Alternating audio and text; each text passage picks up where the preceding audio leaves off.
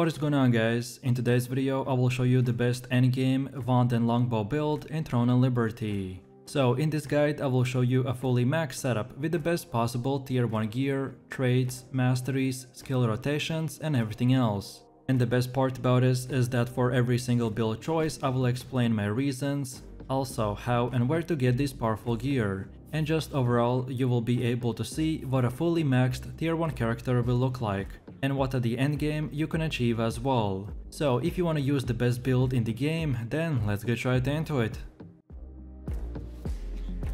This setup is great for party-wide buffs in the form of cooldown reduction, mana regen, critical hits and accuracy. This is a very versatile healer build because you can heal while also do a lot of DPS, as our weapon combination has strong buffs and more spammable skills, so this makes her preferred when doing any type of group PvE. If you enjoy traditional ranged builds but also want to heal and support your allies, then this is the one for you.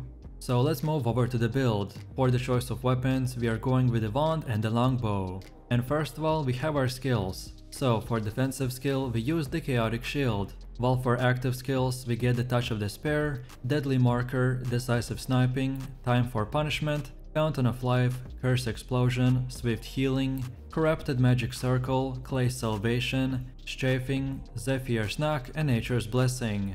As you can see from the gameplay, I don't have all of these same skill icons on my bar. It is because the skill icons will change depending on our specialization setup, and for our build only one skill will change. So corrupted magic circle will turn into decaying touch. Then for passives we want to go with devotion and emptiness, noble revival, selfless soul, Brad's beacon, earth's blessing, Roxy's arrowhead, sniper's sense and vampiric contract. As for skill upgrade priority, for active skills we mainly want to focus on swift healing, clay salvation, nature's blessing, touch of despair, curse explosion, corrupted magic circle and time for punishment. While for passive skills we focus on the Brad's beacon, earth's blessing, devotion and emptiness, vampiric contract and the sniper's sense. And then for the rest of your skills they're not as important, so just upgrade them as you progress through the game. Also, remember to always upgrade all of your skills to blue first, before moving on to the purple. Next we have skill specialization, and for touch of despair select the effect duration. Then for decisive sniping get the charging time. Then for fountain of life get all of these, so mana recovery, radius increased and effect duration. Then for swift healing get the healing transfer and consecutive use. For clay salvation don't get anything. Then for zephyr's knock get the damage increase. Then for deadly marker don't get anything. Then in time for punishment select the effect duration. Then for curse explosion get all three, so dark explosion, damage increase and focus target. Then for corrupted magic circle get decaying touch and additional damage. Then for strafing get the gale and consecutive use. And finally for nature's blessing don't get anything. Next we have the weapon mastery, and this is how it should look like for the wand. So take a look at the middle and get everything, and then now go to the top and select everything from the damage node until the regenerative meditation. And then again, this is how it should look like for the longbow. You start in the middle and get everything from the harmonious mind until the gale arrowhead, and then again go to the bottom and get that entire row. Next let's take a look at our gear. And if you are looking for a full green or blue gear setup, then I recommend for you to watch my previous build videos. So first off, we are using the Toblex Deathmark Longbow, with traits like the hit chance, heavy attack chance and critical hit chance. All gear should be at its max level, and you can get it from the Tyrant's Isle.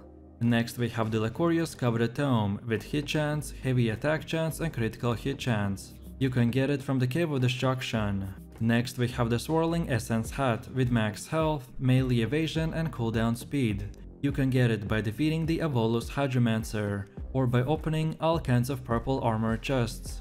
Next we have the Supreme Devotion with mana regen, skill damage resistance and debuff duration. You can get it from the Cave of Destruction. Next we have the Phantom Wolf Tunic with max health, ranged evasion and buff duration. You can get it from the Tyrant's Isle.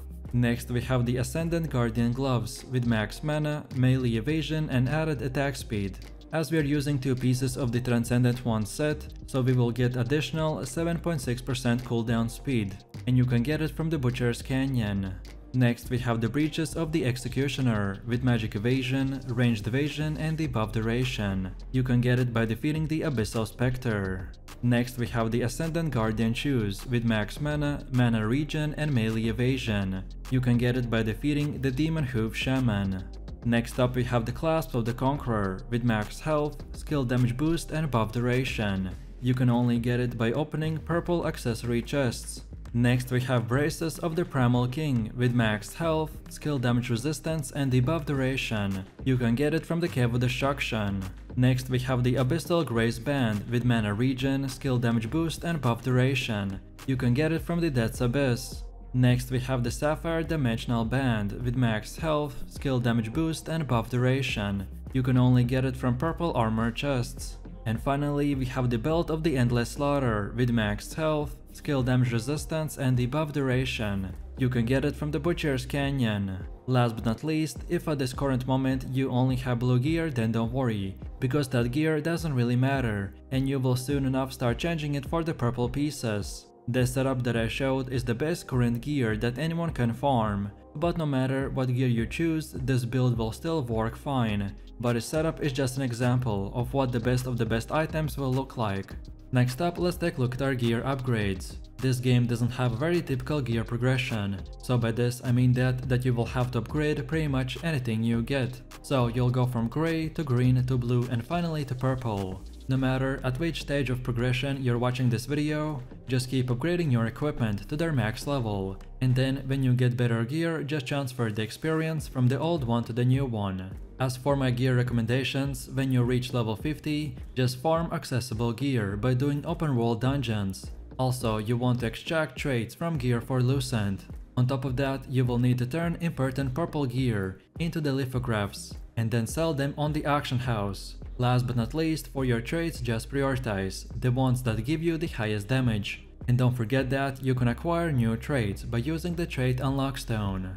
Next up we have the stats, and depending on your gear you should adjust them accordingly. The goal for your endgame build is to reach 30 strength, 30 dexterity, 50 wisdom and 40 perception. All of these milestones will give us extremely high damage and healing capabilities. Next we have our Guardian choice, and this creature is a special transformation that can add offensive or defensive buffs to your character for 30 seconds. And for our build we have the two best choices. So the first one is the Lady Knight Kamarshia. This Guardian lowers your cooldowns while also giving you a damage shield equal to 50% of your maximum mana. This is a very strong defensive Guardian whenever you're struggling to survive. Or then the other option is the Shade Revenant Steno. This Guardian launches projectiles every second that can crit and heavy attack. Since our build is great at range, so this guy works perfectly for our playstyle.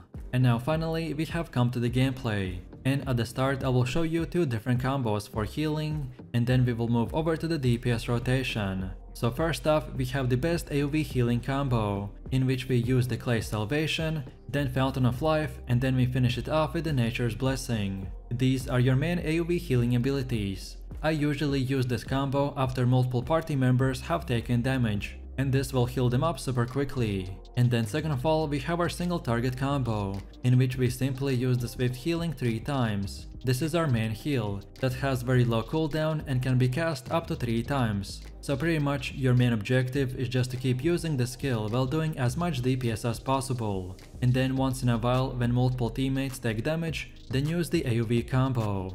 And then lastly, for our main DPS rotation, we want to use the Touch of Despair, then the Time for Punishment, then Decaying Touch again, then Touch of Despair, then Zephyr's Knock, and then we finish it off with the Curse Explosion. And now from here we just rinse and repeat. In this rotation we always start the fight with the Touch of Despair, because our goal is to stack 3 curses on the boss before detonating our Curse Explosion. We also want to cast Decaying Touch before our third Touch of Despair. This will help us to maximize our curse damage. And then from here we just simply use the rest of our DPS skills. This combo is great for high damage, but remember to always focus on healing combos first, before even thinking about doing this DPS rotation, and that's about it. So if you enjoyed this video, click like, subscribe and comment. If you are interested in more content, then check out my channel, and I will see you in the next one, so take it easy, peace.